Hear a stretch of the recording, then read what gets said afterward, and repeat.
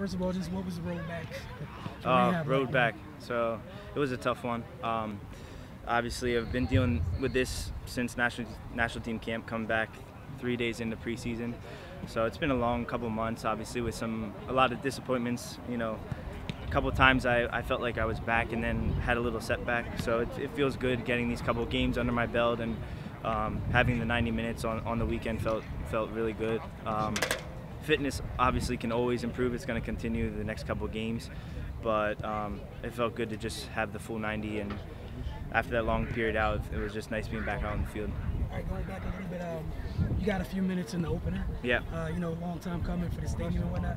Your initial feelings, just being able to play in that game. Yeah, that was really, really special for me. Not only because I was out so long and that was my first game back, but also the whole last call at RFK from last season, and the build-up for the club, the organization, fans and stuff going into Audi Field.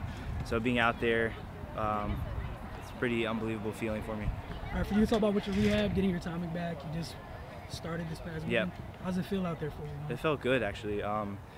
Mentally, I had to stay strong the whole game because my legs did, I felt them a little bit, but I mean, I stayed sharp, I think, throughout the game. It's always, there's that little timing every once in a while, right, where I need to get back, but I think overall I was pretty happy with my performance on the weekend. I know a lot of times when athletes, when they come back from injuries, a lot of times they talk about more so being physical, just mental, and the way that you take on a lot of challenges. Yeah. When did that kind of all the way go out your mind? Were you not thinking about it at all? I think after the first game, I kind of getting back in, you had to get used to the pace a little bit. That's always the case. But after that, I felt pretty good. Got stuck in a couple of times in training. Knew I didn't have a problem with it. And when the game starts, whistle blows, it's full on, and I just kind of play my heart out. You guys have been creating a lot of quality chances over the past couple of weeks. Yeah. Haven't finished all of them. Just from your position on the field, is there a reason for the uptick in the chances you guys are creating, or is it just coming with, just gelling? Yeah, I think it's gelling's obviously one of the important aspects.